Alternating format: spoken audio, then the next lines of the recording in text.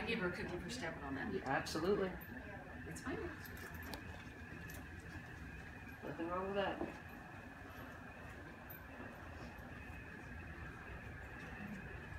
Lie down.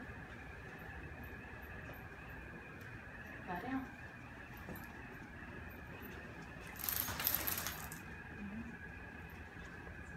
She's working it off the outlet. Other. Good. Very nice work. She goes, and there's something yummy right there. Hey, let's find more. Oops, spit her cheese out.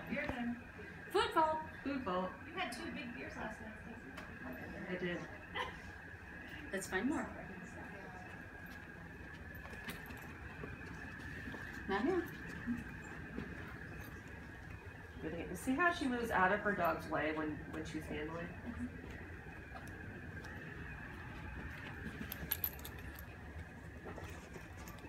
Not now, sis.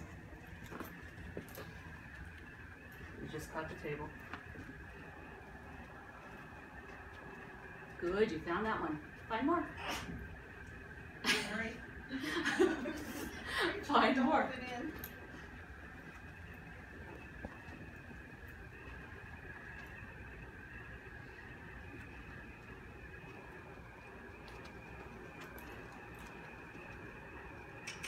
Good. So now working these, I would definitely stay on that side of the room.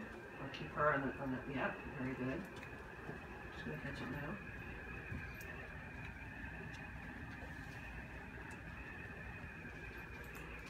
With that intake, it's really effective.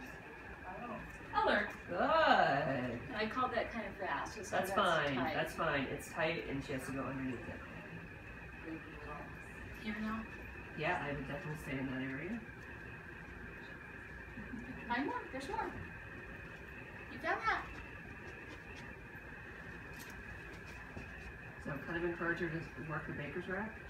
If she's working the baker's rack, then she'll find. Ah, there we go. I learned. Good. Finish. And there's nothing wrong with getting your dog into a corner, right? We're not guiding them to the hide. We're getting them into the corner. And so as she gets into the corner, I mean, what I thought was going to happen was that she'd sniff the baker's rack and then find it, too. but she went right to it. Yeah. And these are all 3 birch. Oh, okay. Oh, good. So she did really, really well. Okay. So what I would do is I would work up to being able to do this off leash with her. Okay. You know, it'll be.